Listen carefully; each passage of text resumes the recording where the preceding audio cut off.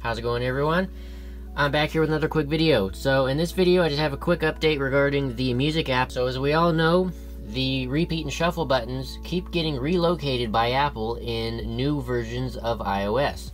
So as we know, in the previous versions of iOS, the shuffle and repeat buttons have been basically all over the place and have been in hidden menus that you basically have to know where they're at to be able to find. So basically, I'm just gonna, like I said, give you an update on kind of where those buttons are. So let's go ahead and jump into the music app right here.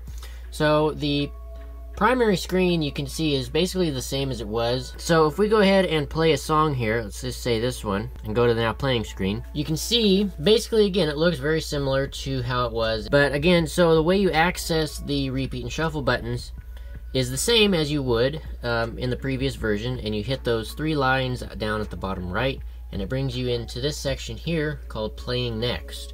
And from here is where the repeat and shuffle buttons reside. You can see both of them are right there. Now, the difference being with this version is that there is, if you scroll down, you can see there's this whole section called History. Now, if you happen to be at the very top of this history section, the repeat and shuffle buttons will not be there. So you have to make sure that you're scrolled all the way to the bottom of this page and you see the words Playing Next.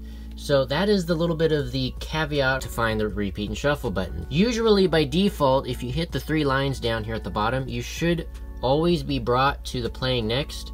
But just in case that you're not, and for whatever reason that you end up in this history section at the very top, make sure to scroll all the way down to the bottom and find Playing Next. And then that's where you'll find those two repeat and shuffle buttons. So anyway, that is basically it.